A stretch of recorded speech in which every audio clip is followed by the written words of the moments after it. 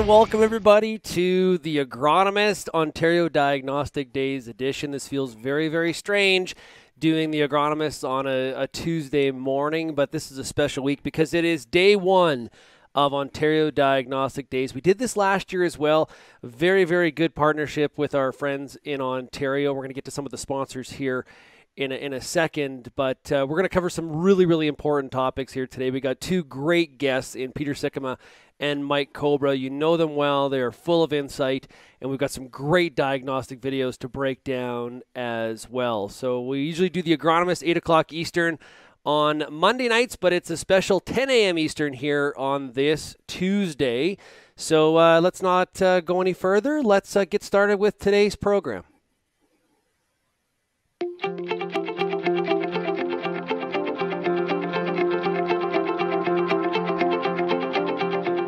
The Ontario Diagnostic Days on realagriculture.com is brought to you by Grain Farmers of Ontario, Agris Co-op, BASF Canada, Bear and DeKalb, Corteva and Pioneer, Great Lakes Grain, Mazex, The Mosaic Company, Pride Seeds, and Syngenta.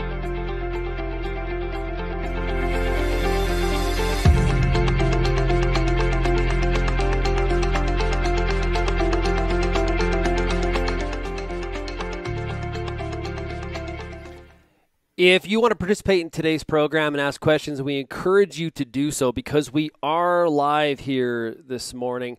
All you have to do is enter your comment or your question in the box, whether you're watching on YouTube, Twitter, or Facebook. It's very easy, and we'll get to as many of your questions as we possibly can throughout this next 60 minutes. So let's start off by bringing in our first guest today, and it is Peter Sikkema, University of Guelph, out of the Ridgetown campus. Peter, how are you? Doing well. Well, that's good. I'm glad to hear. I'm glad to hear. So, Peter, today we're going to talk about water hemp. This is an issue of great significance. I hear a lot of frustrations from a lot of farmers about having to deal with this yield robber. This problem has just grown to the extent that even someone like yourself, an expert, really never thought it would. You are correct, Sean. So the first glyphosate-resistant water hemp in Ontario was identified from seed collected in 2014. And all we knew at that time was that there was one field in the southwestern corner of Lambton County with glyphosate-resistant water hemp. And in the 7 growing seasons after that, water hemp is now found from Essex County in the southwest to Leeds and Grenville County in the Ottawa Valley, spanning a distance of 700 kilometers. So this weed biotype has moved 700 kilometers in 7 growing seasons. Not only that, the water hemp that is present in Ontario, in the majority of those counties, it is resistant to 4 different herbicide modes of action, the group 2, 5, 9, and 14 herbicides. Wow. Okay, I want to stop you there. I don't want you to give too much away. Let's watch this morning's first clip here on the Agronomist for Diagnostic Days and take a look at yourself out in the field. Here is clip number 1.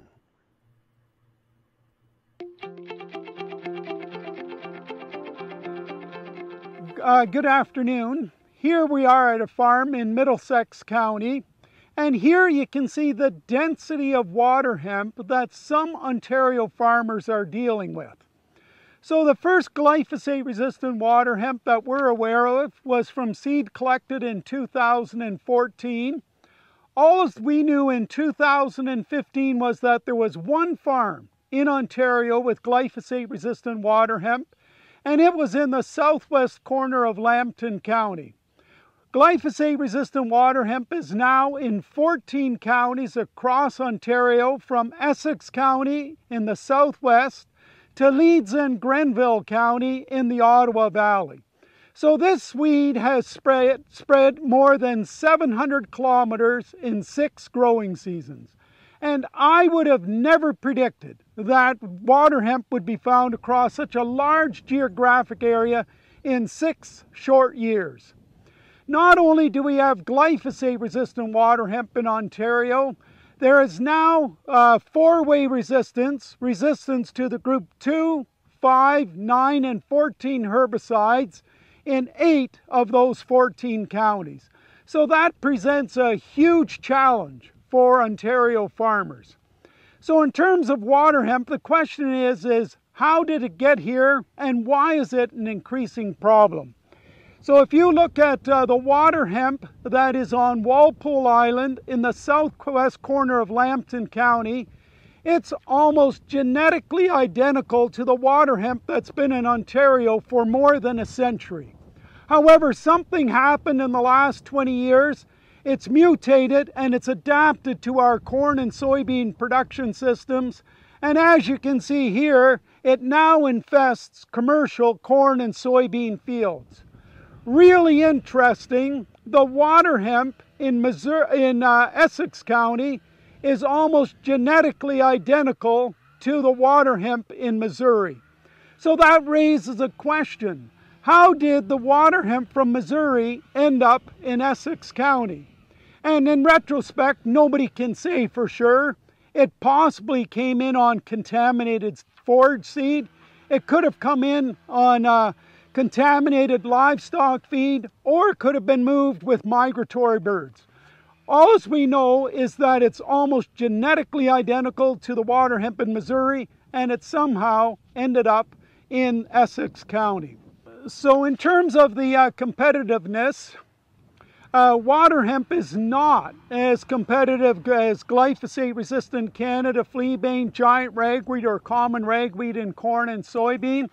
In trials conducted in Ontario, the average yield loss due to glyphosate-resistant water hemp interference in corn is 19%. However, in our most competitive environments, the yield loss can approach 100%, such as this field here. And in terms of soybean, the average yield loss due to glyphosate-resistant water hemp interference is 43%, and once again, in our most competitive environments, it can approach 100% yield loss.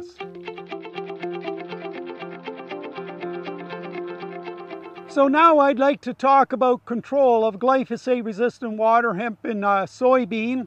So on my left, you can see the density that's occurring on this commercial farm in Middlesex County.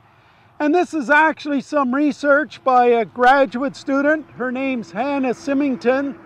Hannah's looking at the use of acetochlor warrant in soybean harnessing corn as a weed management tool in Ontario, and it's expected to be registered soon.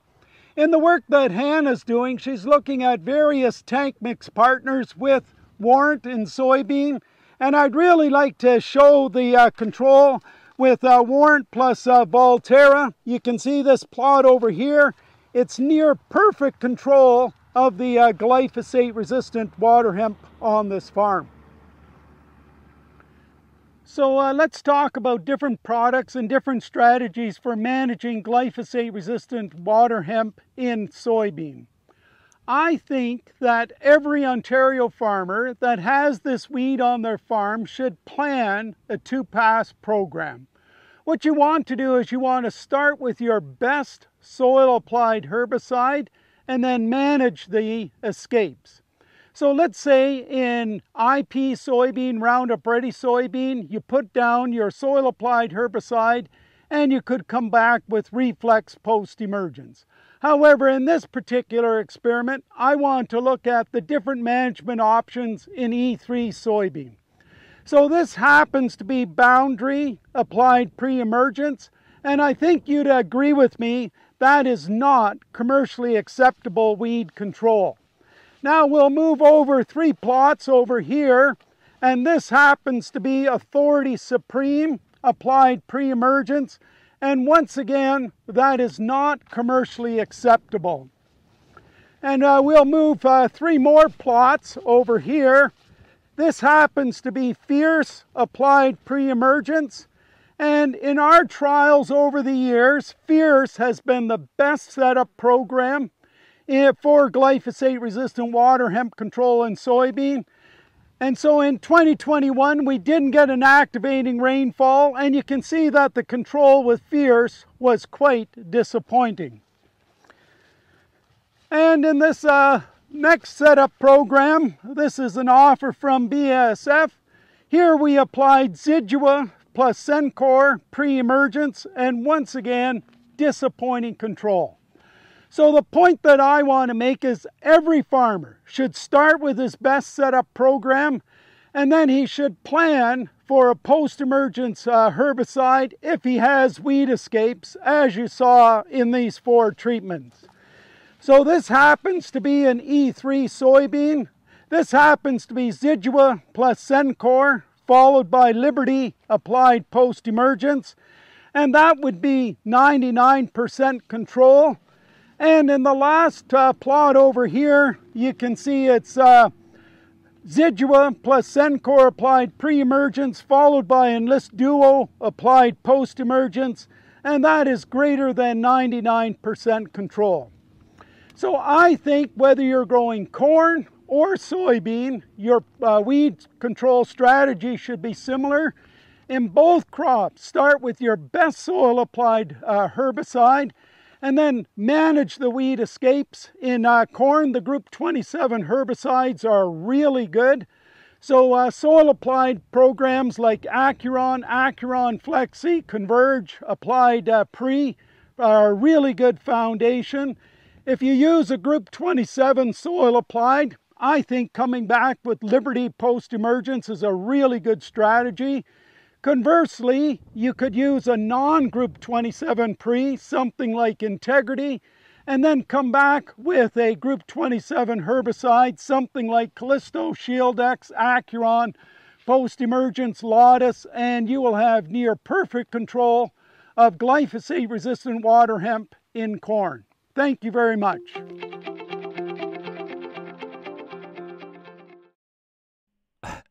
Peter, I love that we're not commercially acceptable. I like that. Okay, so as I look at those plots as you're walking through, one thing that really hit home with me is that it's not like it's not a one or the other in terms of the residue herbicide versus the in crop. It's really a combination of the both. You have to have that. It's not plan A and plan B, but it's really a solid two-way plan to control something like water hemp. I completely agree, Sean. I think with the soil-applied herbicides, sometimes that's all you need, right? And if you put down a really effective soil-applied herbicide, and I like using the term you manage the weed escapes. If there are no weed escapes, you don't need a post-emergence herbicide.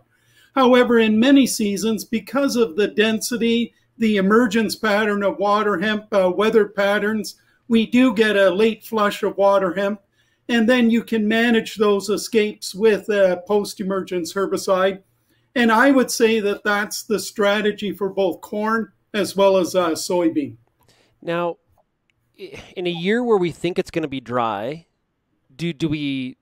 would it be foolish to make the decision not to use the residue herbicide and just go with in crop, or like how does that decision break down for yourself? Yeah, I think if you look at a long-term horizon, if you look at farm profitability over a 10-year period, I think you maximize farm profitability with the use of 2-pass weed control programs in corn, soybean, and dry beans. When you're planning your weed control program on March 15, you do not know what the weather will be on May 1st. You don't know the density of the water hemp. You don't know the time of emergence of water hemp. And because it has an extended emergence pattern, because it occurs at high densities in the province, I think you have to start with your best soil applied herbicide. Even if you don't get an activating rainfall, you're going to reduce that density by 50 to 90%, even if you don't get that activating rainfall. And if you don't, you're for sure going to have to apply a post-emergence herbicide. I do want to stress what I said earlier. In some environments where we have low density, we don't have a lot of late emerging water hemp, and you get an activating rainfall, all you need is your soil applied herbicide, and it will carry you right through till harvest time. I want to mention to everybody that if you do have a question for Peter, please enter it in the box whether you're watching on YouTube, Twitter, or Facebook, and we will have time at the back end to answer some of your questions as well. And you do see at the bottom of the screen there, you can apply for CU credits by going to the URL that is below there. So, Peter, how close are we to not having a herbicide option for something like water hemp? And if it is on the horizon, if things don't change, then what? Yeah, I think Ontario farmers will continue to use herbicides as part of their water hemp management program. However, I think farmers will need to become more proactive. I think they'll need to develop long-term crop/weed management programs and reduce the over-reliance in weed control on a single herbicide mode of action.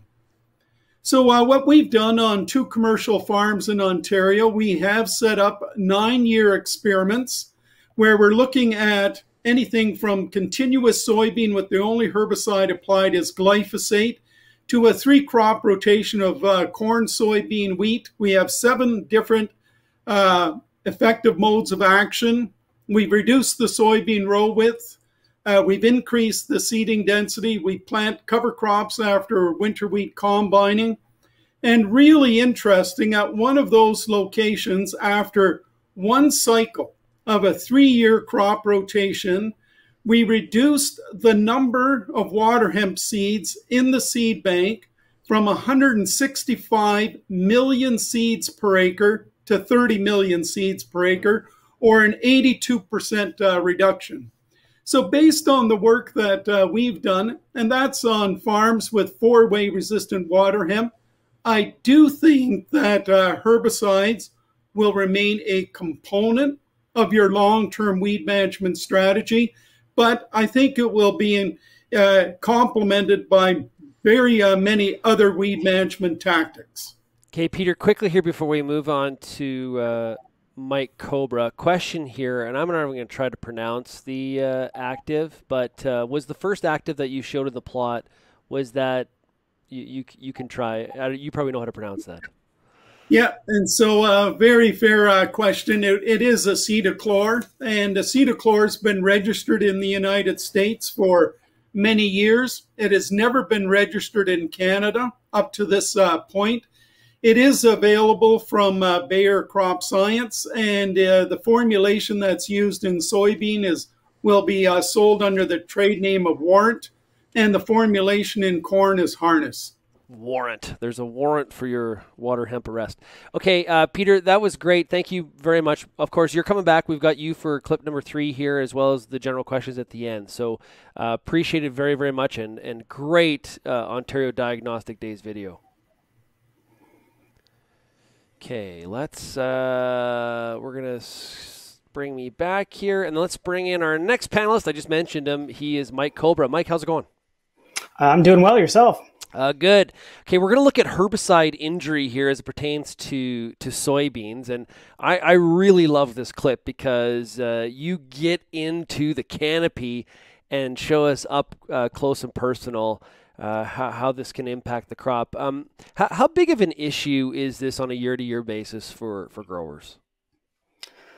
I mean, certainly, I think to take the big perspective, when these products are brought to market, the registrant has to demonstrate an acceptable level of crop safety and no reduction in yield at twice the labeled rate. So, inherently, there's a lot of good crop safety with these products, but every year we do see herbicide injury, and it's often compounded, or there's other factors that maybe cause it.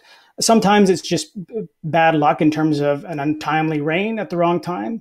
But more and more we're seeing, additional stresses that maybe show the injury where maybe normally it wouldn't have occurred. So compaction, or a bit of carryover from another herbicide. So every year we do see some level of herbicide injury. It's from a diagnostic perspective, it's trying to evaluate, is this injury that I need to be concerned about from a yield perspective, or is it just cosmetic? Well, I love visuals, so let's take a look at the clip. Great job by yourself putting it together. Let's have a look at clip number 2 with Mike Cowbrough.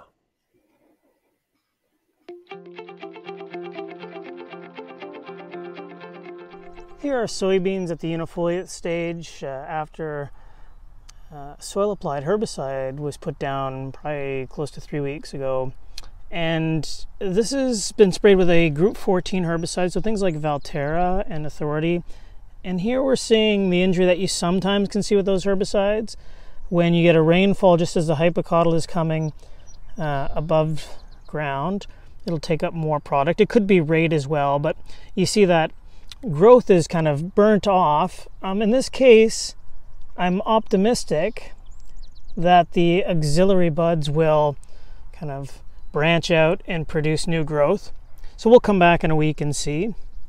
Most plants are unaffected, but we see here some plants that clearly are.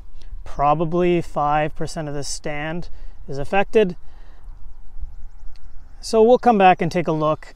But that's kind of typical group 14 soil applied injury, is again that increased uptake of the herbicide causing some damage on the new shoots, and in severe cases will die. But in this case, I think we have some reason for optimism. The auxiliary buds look like they're going to branch out.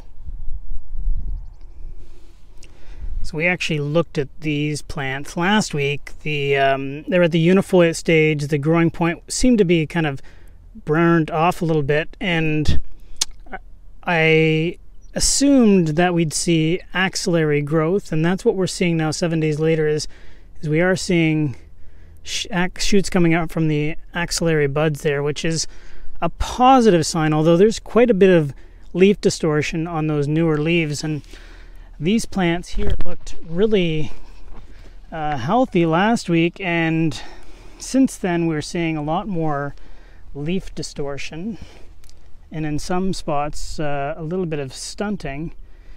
And so we've had a good amount of rainfall in the previous week, and so this is a good thing for weed control. You can see here we have perfect weed control, but we also have then soybean plants that will take up more product through the roots, and as such we see a lot more leaf distortion, and in the extreme cases here some significant stunting. So this mixture here is of a group 14 and group 15 herbicides, so things like Dual, Frontier, or Zidua, mixed with group 14 herbicides like Valterra or Authority. And sometimes when you mix those two products together, you can see severe injury like this. I would assume if we come back in a week to 2 weeks, they will grow out of this, although the leaf distortion will still be on those trifoliate leaves. So again, looking at things this week, let's look at our unsprayed soybean plants. They're about 9 inches tall in general. They have about 4 trifoliate leaves on them. The trifoliate leaves for the most part look healthy, although you'll see the odd one there with a little bit of distortion. Not a lot. The lower unifoliate leaves have probably what is some sort of UV damage or environmental like injury. We've sent samples away to look at disease, but I think it probably is just environmental. So let's look at our treated areas. So these are the most severely affected plants from the previous weeks, where we actually thought they were going to die, but there has been regrowth from the axillary buds. You can see they're severely stunted though, almost 1/3 of the height of our unsprayed area. They do, though, interestingly enough, have 4 trifoliate leaves, albeit each one has severe leaf distortion. But you can see there, that's the point at which the herbicide damage was the greatest, and it has shooted out those axillary buds and new growth, but not without a penalty to top growth.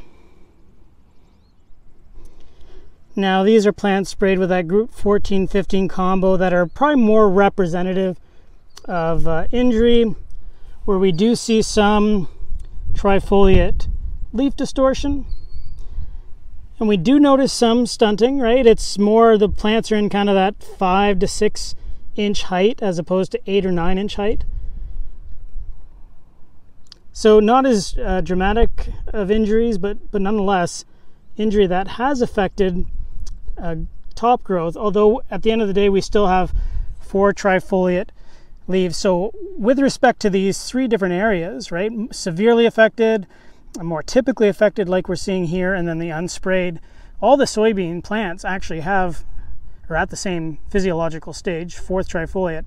They're just at varying degrees of injury above ground. So we'll see how that plays out throughout the duration of the season and how that affects yield. A weed control is still excellent in these plots. So you might look at this type of injury and say, how do you mitigate it? Because ultimately that's the whole value in being able to diagnose herbicide injury is to learn from it, to try to avoid seeing it in the future.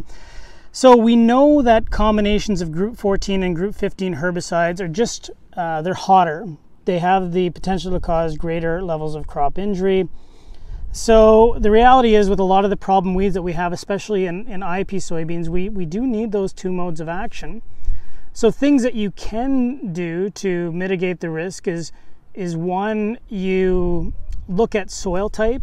Clearly the effects of this injury are going to be more readily seen on soils that are lower in organic matter and that are coarse. And so fields like that should be avoided. And then ultimately, it's difficult, right? Often this injury occurs because of environmental conditions that occur after application and are such that you can't control them. And so I know it's maybe not a satisfying answer, but the answer may just be that when you use this combination of herbicides, you're going to see injury. What you hope for in situations like this is that the value that these herbicides bring in terms of clean fields outweigh the risk of crop injury. And the only way to look at that, to evaluate that, is to look at kind of long-term yield data. So let's take a look at that. Looking back at the last decade of trial data, you could have a group 14 and 15 tank mix that had higher levels of crop injury on any given year, but also provided exceptional weed control. This would result in soybean yields that were more than double the unsprayed control and equivalent to the herbicide programs that might have had better crop safety, but were less effective at killing weeds. However, if crop injury was observed and there was also poor weed control, then those 2 stresses could lower yields when compared to herbicides with the same level of weed control, but were less injurious.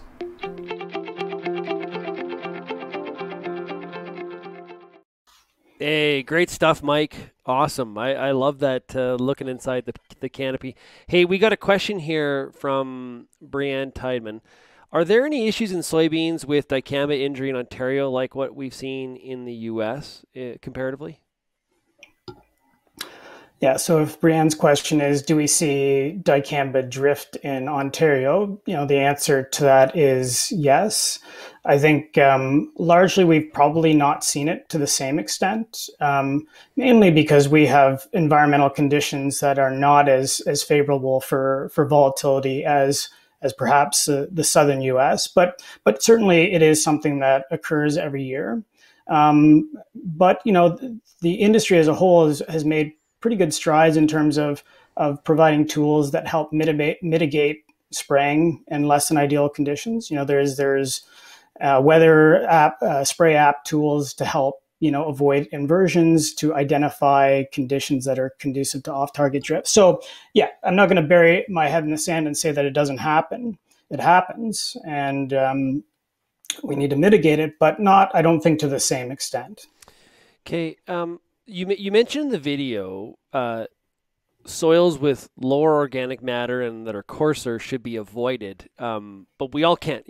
Some of us have soil with lower organic matter. So then what do? I was kind of waiting for the what if in that. What do I do? Yeah, reflectively, I look at that clip and say, I more or less said tough luck. I think one important thing that I didn't mention is that planting depth matters a lot for some herbicides. And in this particular case, the label does specify a planting depth of 4 centimeters, about 1.5 inches deep. And the whole idea behind that is that you keep that imbibed seed and the developing radicle and hypocotyl out of the active herbicide layer. So it's a level of protection. Yeah, ultimately, there are soil type restrictions on label that take you out of that game, right, with certain products. Although in Peter's clip, there are options that one could use on soils that are low in organic matter and coarse. Like one of the setup soil applied treatments in his water hemp trials is Boundary Liquid. That doesn't have the same restrictions that other herbicides do. So there are options. You're just a lot more limited.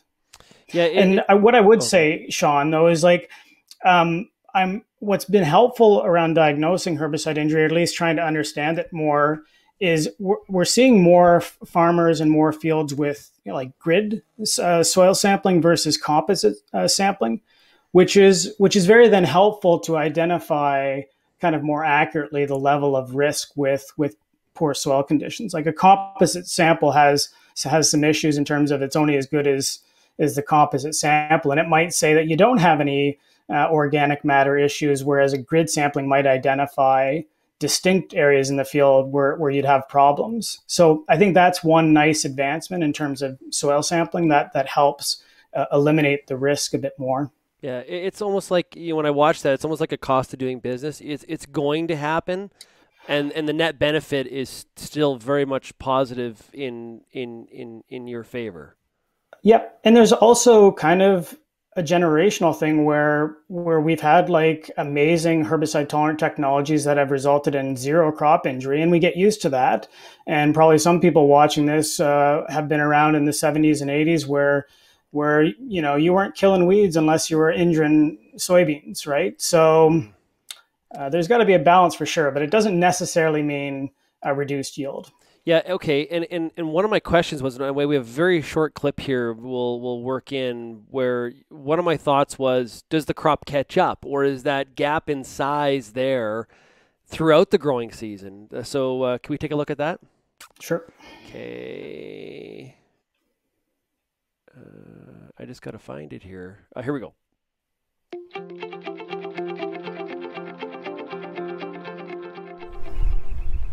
So this is kind of remarkable. Now these beans, we're several weeks now after application and after the injury, and these beans have made a remarkable recovery. You'll recall this was the most severely affected area, and so there's still some leaf distortion remaining.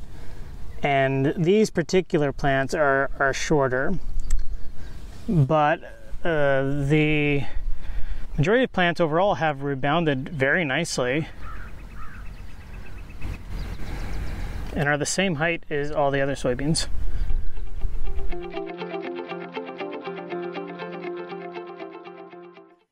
So they've rebounded size-wise, but I guess the yield loss is really what matters, Mike.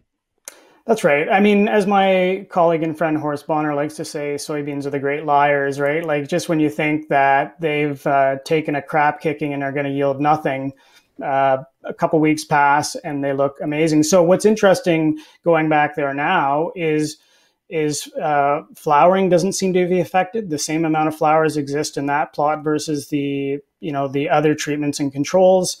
The stunting is not obvious anymore.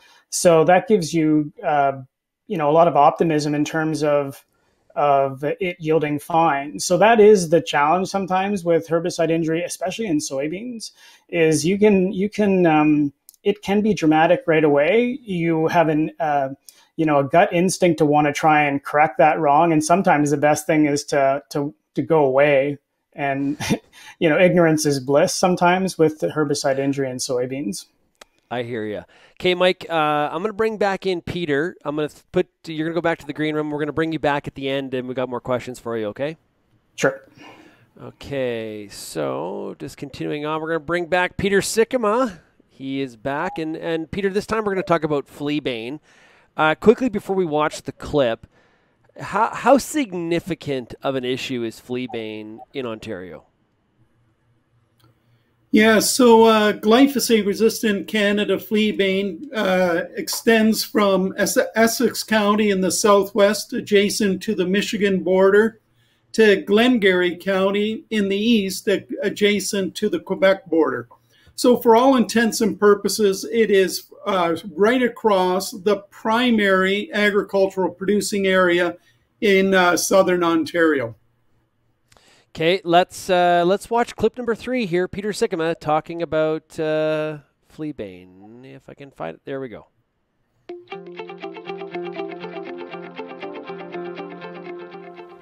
So now I'd like to talk about glyphosate-resistant Canada fleabane control in winter wheat.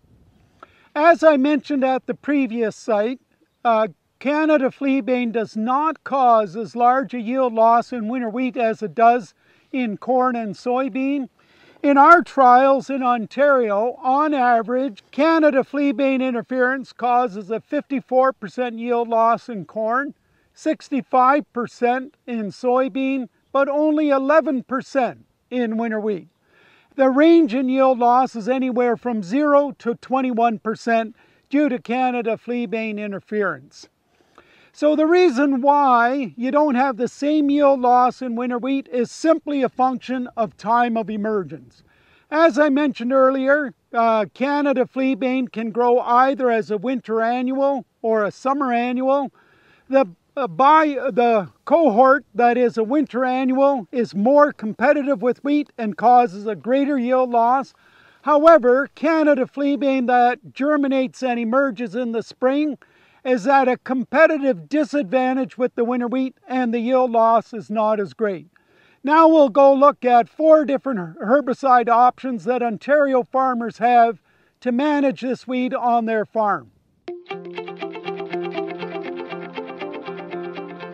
So we just left the check plot in this particular experiment, and historically I've always said that we had one option in terms of managing glyphosate-resistant Canada fleabane in winter wheat, and that was Infinity. So the plot on my right was sprayed with Infinity, and in our trials, the Infinity has given greater than 90% control of glyphosate-resistant Canada fleabane in winter wheat.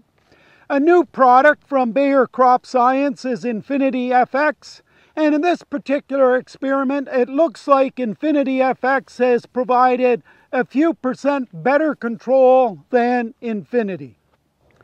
So in addition to the 2 products from Bayer Crop Science, Infinity as well as Infinity FX, which provide greater than 90% control of glyphosate-resistant Canada fleabane in wheat, there are now 2 products from Corteva.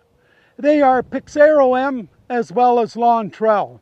So the plot that I'm standing in was applied with Pixaro M, and you can see near perfect control of glyphosate-resistant Canada fleabane in winter wheat with Pixaro M. So the last treatment that I'll present is another herbicide from Corteva. It is Lontrell. And Lontrell, we evaluated it applied both in the fall as well as in the spring, and it has provided near perfect control of glyphosate-resistant Canada fleabane in a winter wheat. So just to summarize, I think Ontario farmers have 4 good options in terms of managing this weed in winter wheat. They are Infinity as well as Infinity FX from Bayer Crop Science, or Pixaro M and Lontrell from Corteva.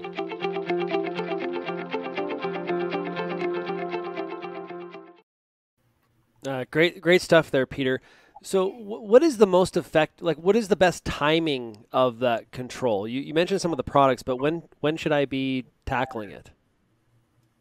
Yeah, so in the experiment that you just had the clip of, those 4 herbicides were applied both in the fall as well as in the spring. And then we had treatments where they were applied both in the fall followed by a spring application. If you're only going to apply the herbicide once, our data would say that you get better efficacy with a spring application than a fall application. And so if you're going to only apply the herbicide once, we would say apply it early in the spring. Okay. So, and then where do things like, using some cropping strategies, where does that come into play? Like, does the use of cover crops, is that a strategy to help control something like Canada fleabane? Yes, I think cover crops are a really useful component in terms of managing glyphosate-resistant Canada fleabane on Ontario farms. So Francois Tardif had a graduate student work on that, a guy by the name of Van High, and Tego Collette did in my program. I think the best time to incorporate cover crops in a 3-year crop rotation of corn, soybean, wheat is after winter wheat harvest. And in the research that Tega did, there was greater than 95% reduction in the stand of Canada fleabane early in the season in corn the following year. So planting a cover crop after winter wheat, I think, is a really useful component in managing glyphosate-resistant Canada fleabane in Ontario. So something like cereal rye could really be an advantage for you in your control. That's correct. And so there's a number of different options that growers can use. It could be cereal rye. It could be a blend of oats and tillage radish. The advantage of oats and tillage radish is they are killed by our harsh winter environment, and you don't have to control them in the spring. But yeah, there's a number of different cover crop blends that have been very effective at suppressing Canada fleabane. Why is the yield loss with wheat less? Yeah, I think that's strictly a function of the emergence pattern of Canada fleabane and winter wheat, which is a winter annual crop. And so Canada fleabane, although it can emerge in 11 out of 12 months of the year in Ontario, the only month that it doesn't come up is the month of January. It has 2 primary emergence periods. It's from August to September in the fall, and then from April to June in the spring. So if you seed winter wheat in September, October, it's going to have a competitive advantage over any fleabane that emerges in the spring. And therefore, you will have a lower yield loss in winter wheat compared to either corn or soybean. Say I've got a neighbor in my county, or maybe it's right across the road, that has a fleabane issue. How concerned should I be? How far will it travel? Yeah, a really good question. And Canada fleabane seed, for those who are not familiar with it, it's very similar to something like dandelion. Canada fleabane has a very small seed with an attached pappus that aids in wind dispersal. In the studies that have been done over the years, by far the majority of Canada fleabane seed lands within 100 meters of the mother plant. However, there are studies that have shown that Canada fleabane seed can enter the planetary boundary layer, and it can move more than 500 kilometers in one dispersal event. So just to put that in context, I live in Kent County in southwestern Ontario. You could have Canada fleabane seed released from that mother plant. It could enter the planetary boundary layer, and it could land in the Ottawa Valley in one dispersal event. So that's how far it can move potentially in one event. So be concerned, is what you're saying. I think Ontario farmers are going to be dealing with glyphosate-resistant Canada fleabane indefinitely into the future, because there's Canada fleabane in field border areas, along concession roads, side roads, and we will have an indefinite supply of glyphosate-resistant Canada fleabane seed going forward into the future, and farmers will continue to have to manage this weed. Yeah, for sure. Okay, let's bring Mike in here as well. Give me a second. Okay. And we got Mike Cowbrough back as well. I want to remind everybody, if you do have questions for our guest based on the topics we discussed here today, encourage you to enter your comment or your question in the box below, whether you're watching on YouTube, Twitter, or Facebook. And of course, if you are interested in CEU credits, you can go to the URL that you're seeing on the bottom of your screen and sign up there. Peter, this may sound like a really, maybe a sort of a simple question, but how do I actually know that I have resistance? Is it just a case of you need to send away for a test, or is it just a visual? How do I know? Yeah, I think the best way is if you're suspicious that you have glyphosate-resistant Canada fleabane on your farm, you can send seed to either myself or Francois Tardif, and we will screen it in the greenhouse and show conclusively whether or not you have glyphosate-resistant Canada fleabane on your farm. I think for all intents and purposes, Sean, if you have fleabane escapes on your farm in Ontario, you may as well make the assumption that it is glyphosate resistant. It is just that widespread that I would expect that it's going to be glyphosate resistant on the vast majority of farms in the province. Okay, I'm going to put a question on the board here that go ahead, Mike. Well, just to follow up on that too, just from purely walking fields at this time of year, or after herbicide application, if you're noticing every other species is controlled except this one, that's usually a tell that something's going on. And Peter, wisely mentioned collecting seed. There are some newer tools in the molecular realm. There's a DNA lab in Guelph called Harvest Genomics that can do relatively quick tests based on plant specimens. So you grab a leaf, you submit it, and my colleague Kristen Obeid or myself can facilitate the cost of that. So that's another option for kind of immediate identification, but there's still a lot of species that seed is the best way to collect. Yeah, Kristen commented there that there are also genetic tests to confirm the G9 resistant fleabane. So there you go. She's watching as well, Mike. Yeah, that's good. Okay, let's get to Doug's thought here. Maybe off topic. After winter wheat is great to put cover crops, but I have problems with perennial sow thistle. I hear fall application is the best. My best option is just a grass cover crop and apply a broadleaf in the fall to keep cover. What are your thoughts, guys? Mike, do you want to tackle that one? Yeah, sure. So yeah, absolutely. I think the challenge with perennial sow thistle, I think you can actually make meaningful reductions in perennial sow thistle pressure, but you have to be committed to every year fall applications. And that presents some challenges, especially after corn. Much easier to do maybe after soybeans or cereals. So yeah, the dilemma there is right after wheat harvest, there's going to be a window where annuals start coming up and you want to manage those. But it's better to manage the perennials later in the season. So one approach you could take after the wheat's off is you could blend fertilizer, something like potash with oats, broadcast it on, till it in. That will suppress or eliminate some of those annual weeds. You'll get a cover crop there for added suppression of weeds. And then you can target that fall application into mid to late September, even into October, to tackle the sow thistle. Because the other thing for sow thistles, you want that vegetative leaf growth after harvest so that you can get good product on it.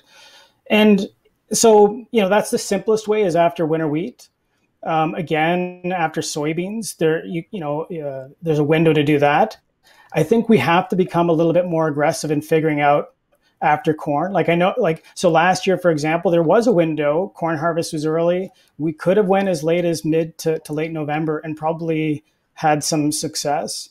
But yeah, like it's a combination of committed to fall application and then selecting the good herbicides in corn and cereals that are good on perennial sow thistle.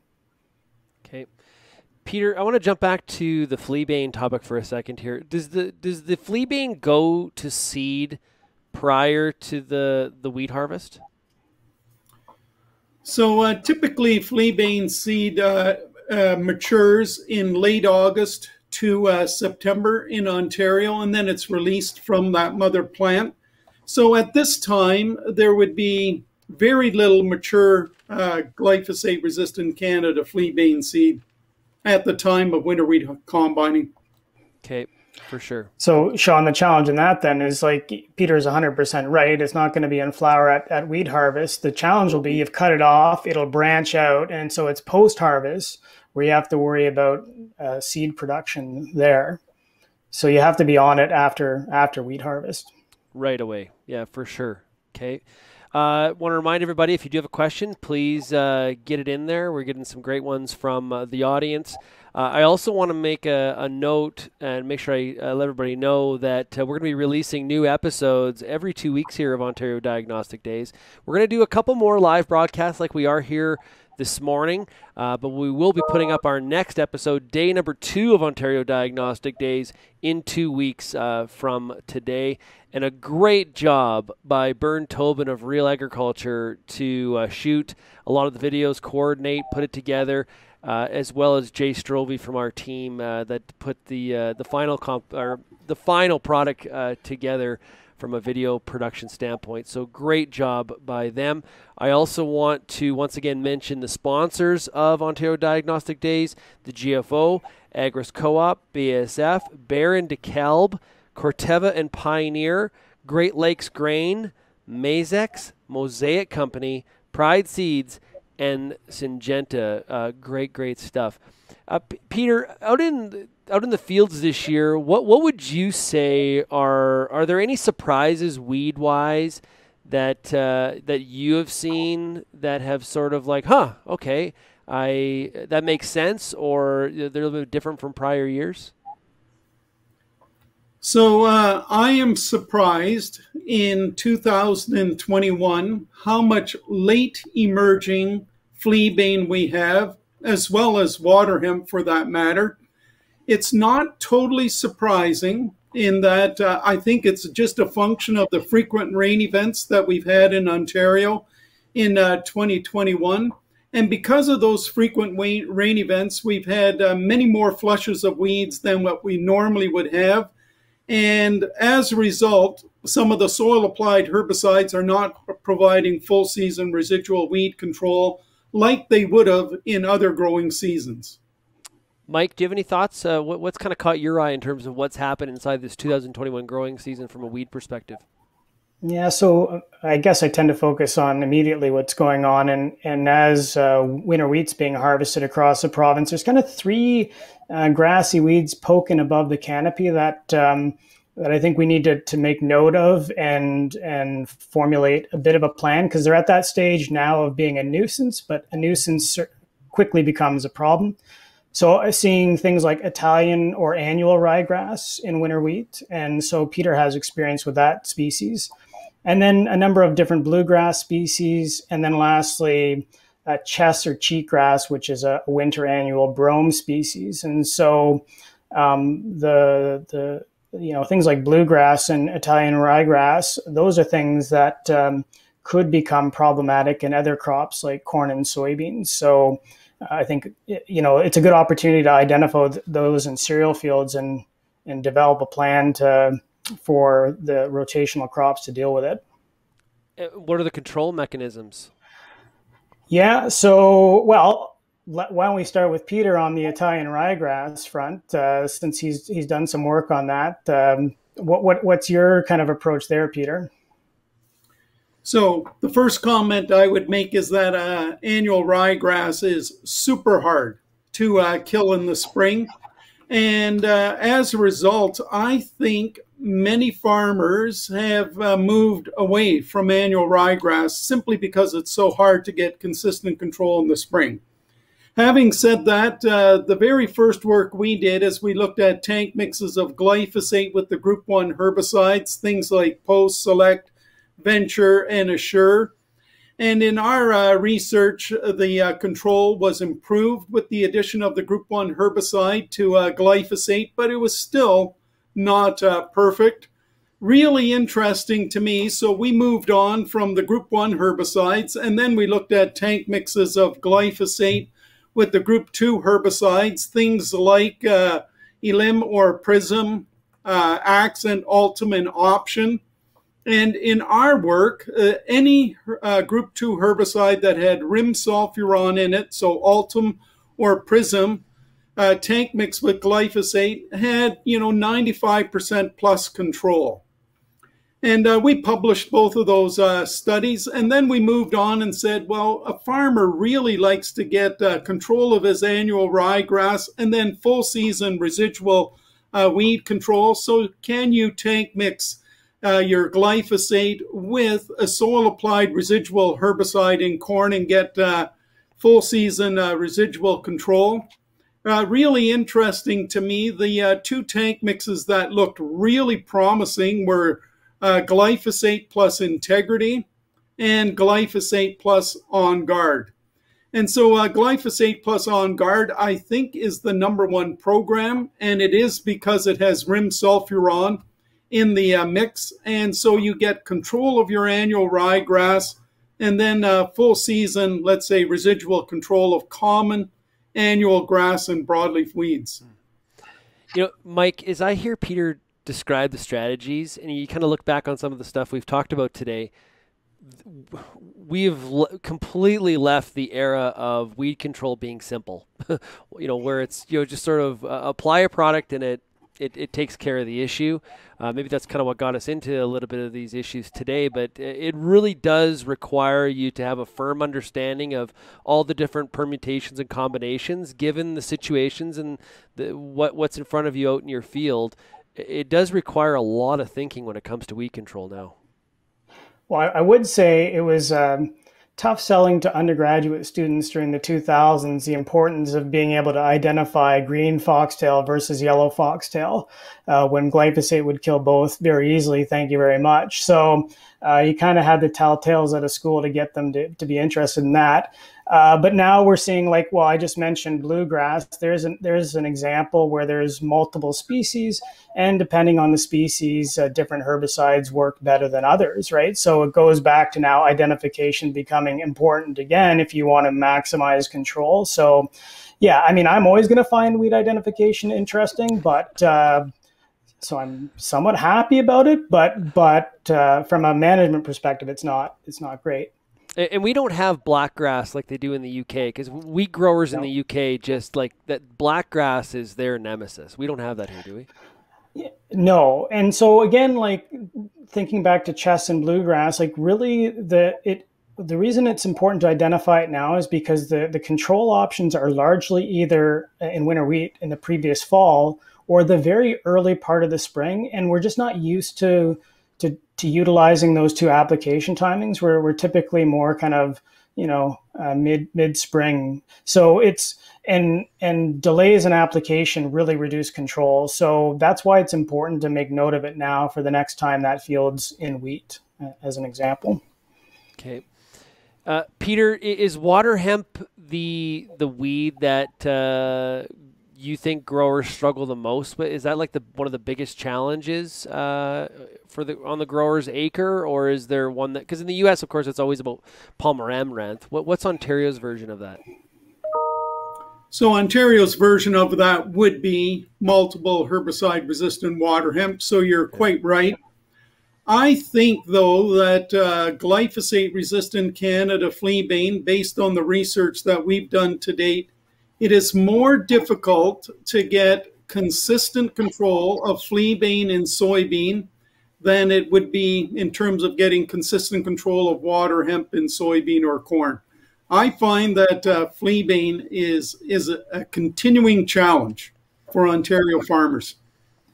Yeah, and you know what I found interesting in the water hemp video was you showed Fierce, I believe was one of the last plots we looked at, and it just showcased like here's a product that is effective, and if the conditions aren't right, we just don't get that moisture, it can't do its job, right? So it's not Fierce's.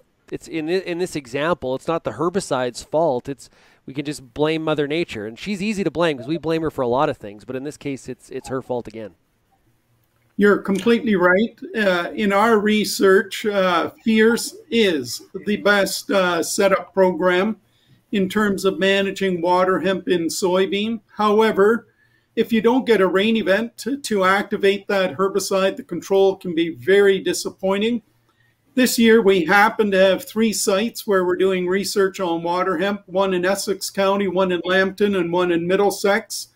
We had near perfect control with Fierce in Essex County and Lambton County, and really disappointing control in Middlesex, and it was all related to weather. Yeah. Mike, you have some thoughts on that? Well, I have a question for Peter on this. So if in some of those high density environments of water hemp, if I'm debating to grow IP soybeans or herbicide tolerant soybeans based on your experience and all the work that you've done, which one of those provides the least amount of risk to management, or where would you go if you were faced with that decision? Yeah, thanks for putting me on the spot, Mike, but that's a really good question. And so farmers have a lot of options now, right? You can grow IP Roundup Ready. You can grow Extend Flex, and E3 soybean in Ontario. And so there are a lot of options in terms of managing water hemp. I will say at the outset that I am reluctant to put on a late post application of dicamba in Extend or Extend Flex soybean. I've just simply walked too many fields where there's been off-target movement of dicamba. So I think a late application of dicamba to manage water hemp, I think, is kind of off the table. So that means you're looking at either Reflex, which I think is better than Blazer as your post control, and you can use that in any soybean. Then you have Enlist 1, which you can use in E3 soybean, or you can use Liberty in Extend Flex or E3 soybean.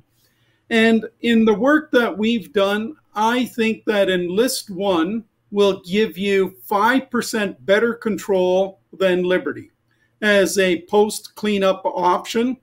And so I do think that Enlist 1 is probably the most efficacious. But if you happen to have a vineyard next to your soybean field, I'm thinking you're not going to want to use 2,4-D post-emergence. And then I think if in a low-density environment, and assuming your soil-applied herbicide gave you, a degree of control, Liberty in our trials in a 2-pass program seems to work very well. So as another way to look at that, so for E3 soybeans, you would have 3 options for control of escapes: Reflex, Liberty, 2,4-D choline, whereas in IP soybeans, you really would only have 1 option to deal with escapes. Is that fair? That's fair. And in the work that we've done, Mike, I think Reflex is slightly better than Blazer, which kind of surprises me. I always think of Blazer as the hotter herbicide. But on water hemp in our trials, where we have had them side by side, Reflex appears to be slightly better than Blazer. Interesting stuff. Peter, Mike's been grilling you with questions. Peter, do you have a question for Mike? I do not, but I will say that I really liked his presentation this morning. I thought it was really, really well done. So kudos to you, Mike, for putting that together over, a 4 or 6 week period. I thought it was really well done. And the symptomology that Mike showed in his video clips, I think are really consistent with what we've seen in our trials here in southwestern Ontario. Really well done. Yeah, and Mike, when we are diagnosing that herbicide injury, what is herbicide injury confused with? Like if I go to the field, I'm like, I think it's herbicide injury. Actually, no, it's it's this other thing. Is there the other thing, or is it pretty easy to diagnose? So I think I'll leave with this point. Like, I think it's worthwhile spending time documenting the full story of a herbicide injury scenario, whether you're a farmer or an agronomist, because I can guarantee you that the same situation will come up sometime in your career. It might not be next year, but it'll happen. And collecting that knowledge will pay dividends the next time it comes around in terms of what to do next.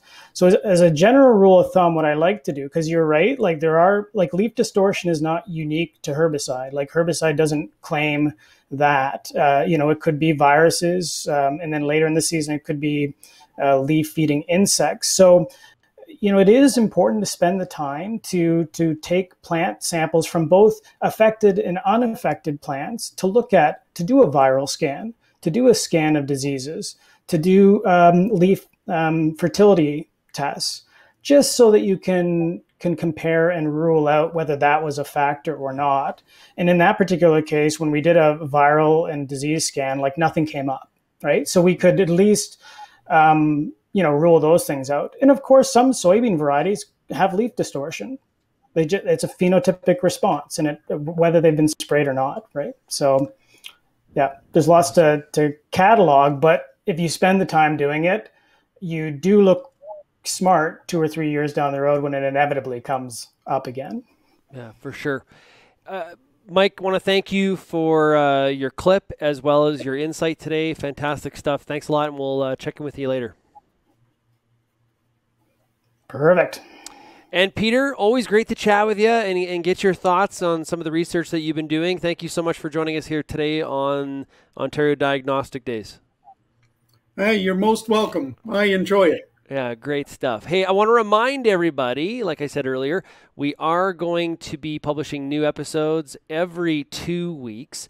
And then we are going to be doing a lot. I think in the third episode is another live, and the last one will be live. So we'll continue to do this throughout the next several weeks. Looking forward to it, and I appreciate your participation today. If you are interested in CU credits, you can see the link below. Please go to that URL and take care of that. And once again, thank you to all of our sponsors for participating in Ontario Diagnostic Days. And it was great to put the Agronomists and Diagnostic Days together here for you here this morning. Agronomists is every Monday night, usually at 8 p.m. Eastern, 6 o'clock Mountain. So check that out if you do so, or if you are so inclined. On behalf of everybody, on our sponsors, participants today, and Real Agriculture, I want to thank all of you for joining us, and cheers, everybody.